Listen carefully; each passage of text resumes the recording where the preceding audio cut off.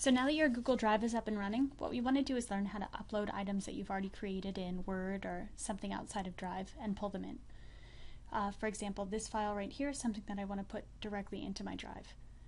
Before I do any uploading, I want to come to my settings and make sure that everything that I upload is going to really be workable within Google Docs. And in order to do that, I'm going to choose Upload Settings, Convert Uploaded Files to Google Docs Format. I won't need to do that every time, but once I set it, then it's good to go.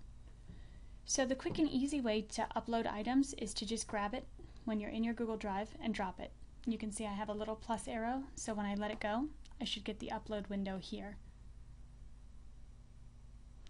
It's going to give me a little arrow up once it's uploaded, and I should be good to go. And when I double check in my personal Drive, I can see the file no problem.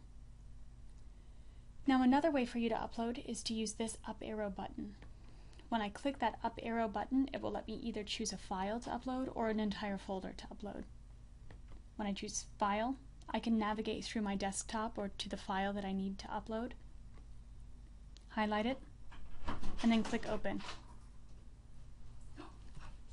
So again, my second version of the file, you can see it's uploaded completely. And when I look in my Google Drive, I can see that second version of it there as well.